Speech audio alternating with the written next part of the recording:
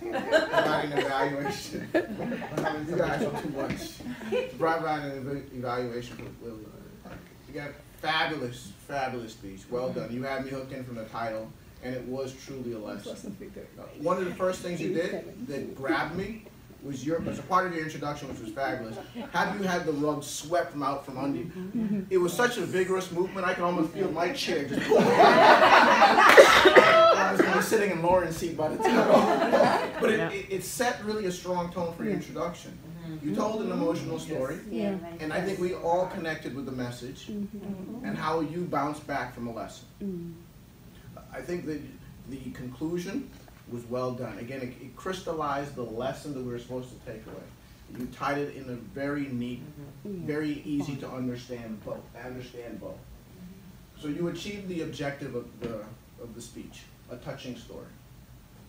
What I also liked was your commanding presence. You're a tall person, but the fact that you tied it with a military experience, it just gave a sense of authority that even though I was sitting there, I felt the authoritative manner in which you spoke. Here are a few things that I think that could have been applied to further enhance the message. Movement. You use about 4 tiles within this space for movement. And one of the great things about this speech, in the setup, you spoke to us about the sequence of things you did as you got into the Air Force.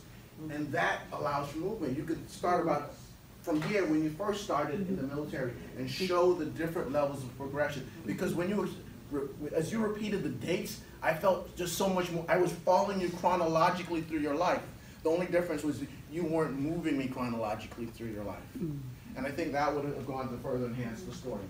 The next part is the contrast. You did a great job with the setup.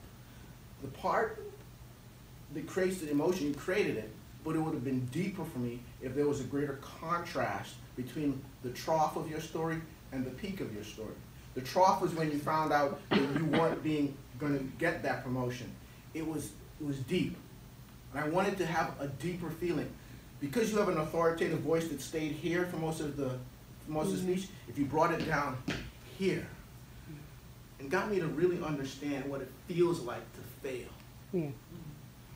then I would have connected to a deeper level. And then when you took it next, that the year later, the generals finally understood the process of what it takes to get you to promoted, and you got the promotion the year later, would have taken me up higher. The difference between here is the contrast from the trough to the peak. Making that wider creates a different level of emotion that people will embrace. Again, fabulous job. The movement and the different distance between the peak and the trough, further deepening that will further strengthen your message. Again, fabulous job, great story. I want to hear it again. But I look forward to the next time you visit our club and we're able to provide that for us. Thank you.